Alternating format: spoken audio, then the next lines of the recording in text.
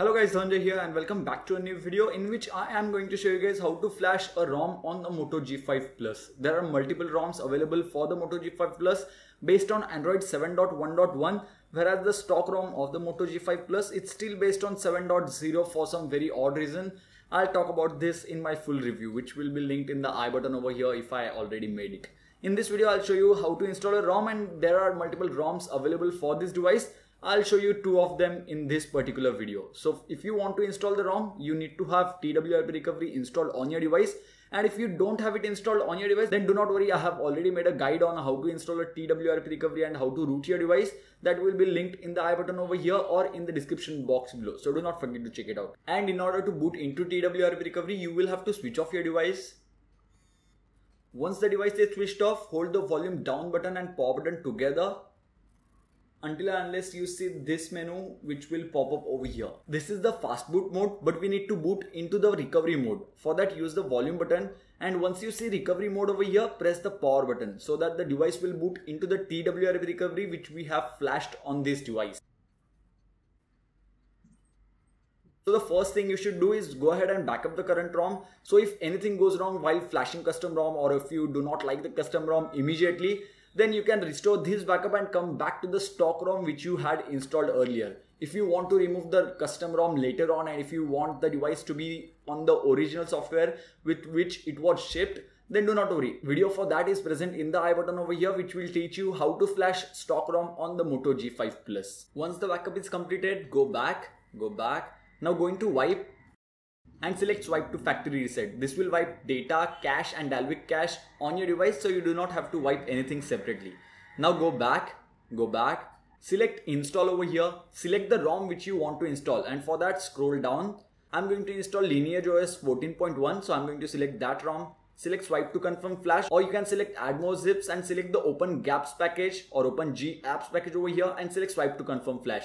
This will flash both ROM package and the G apps package on this device, and G apps package is very important to be flashed on your device, so don't forget to do that. And all the download links are present in the description box below, and all the XDA threads are linked in the description box below, so do check them out if you have the Moto G5 Plus or if you are interested in development of the Moto G5 Plus.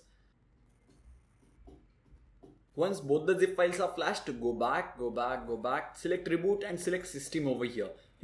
And select do not install over here if you get this message on your screen. And now our device will boot into the Lineage OS ROM, and if you have unlocked bootloader, then you will keep on getting this irritating error which I get on my device too.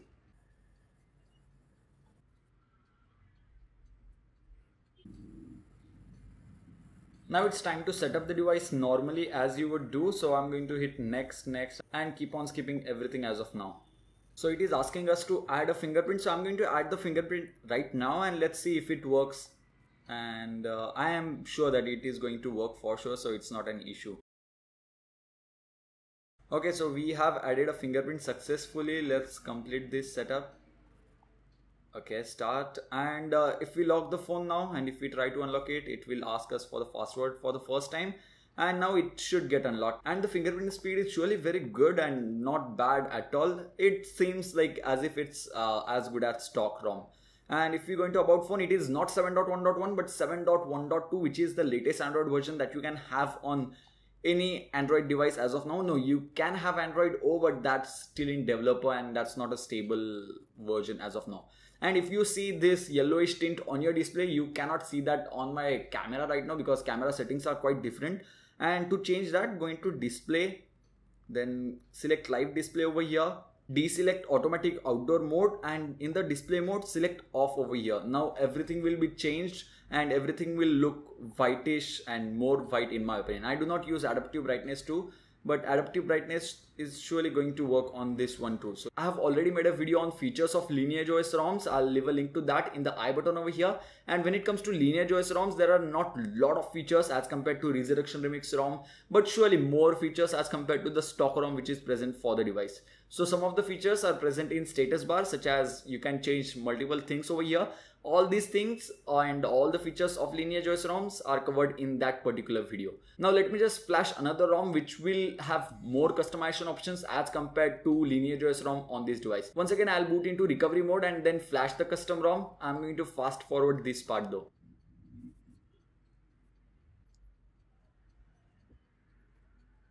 The ROM which I'm flashing right now is the Beanstalk ROM, and this ROM is like good ROM, but it's not as popular as the Resurrection Remix ROM. And at the time of making this video, Resurrection ROM was not released for the Moto G5 Plus.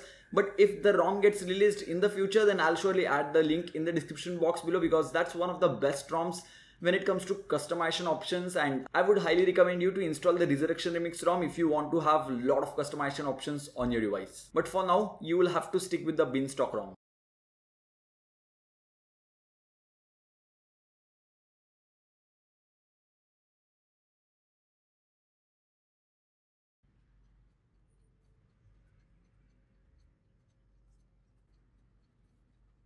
So as you saw, the boot animation was of Beanstalk ROM, but now we are seeing Lineage ROM over here. So let's just set up the device and let's see what it has to offer. Let's go into About Phone, and this ROM is also based on 7.1.2, but this ROM is based on the Lineage OS version 7.1.2, so this had to be 7.1.2. It was quite obvious. But we have Magisk Manager over here, and Magisk Manager will handle all the root access on this particular device. So if you are interested in using Android Pay on this particular ROM, then that is quite possible with the Magisk version which is installed on your device. It may vary according to the Magisk version which is installed on the device too. So do keep that in mind. So I just now inserted a Geo SIM card in this thing. And as you can see, device is HD capable. That means VoLTE should be working on this particular device. So let me just call 1977 and I'll show you that VoLTE is working on this device. So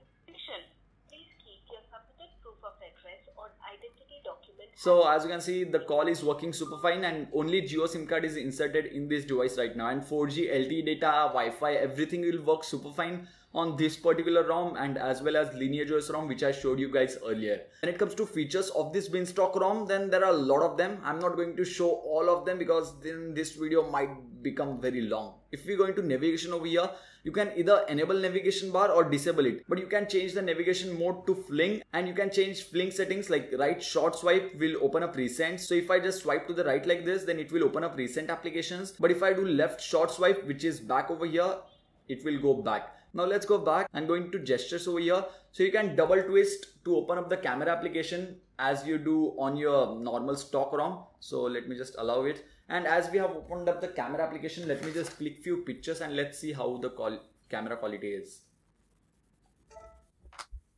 So as you can see, in artificial lighting conditions, the photos look pretty good, but I can assure you that this camera quality is not as good as stock ROM's camera quality. So do not expect camera to be as good as stock ROM. You will experience a little bit of degrade in camera quality, but that's completely okay considering this is a custom ROM and not the stock ROM on the device. There are multiple other options which you can use, including fingerprint gestures. So if you long press on the fingerprint sensor, it can open up recent application like this, or you can change it to anything that you want. If you select swipe left as back, then if you do this, it will go back too. Now let's scroll down and go into status bar over here. There are some normal things over here, but let me show you some of my favorite features. So if we go into traffic indicators, select enabled over here, outgoing and incoming, and it will show you small traffic indicator of the data which is being transferred or being received at the same time. And my favorite one, battery status style, select circle, select percentage inside the icon, and 77% battery is remaining on this particular ROM. So this was pretty much it for a quick overview of these two ROMs and how to install guide. If you like this video, then don't forget to give this video a huge thumbs up. If you have the Moto G5 Plus and if you have flashed any custom ROM on your device, then let me know about that in the comment section box below. If you are using any of these ROMs, then your feedback or your review of this particular ROM will be appreciated too, because this was not my review of these ROMs, but it was just how to install guide and quick overview of these ROMs. So if you have not subscribed to the channel yet, don't forget to click on my face right now and get subscribed, because many more awesome videos like these are going to come real soon. And don't forget to watch more videos on the Moto G5 Plus. The playlist link is present over here. Just watch all the videos because those are awesome too. So yeah, thank you guys. Thank you for watching.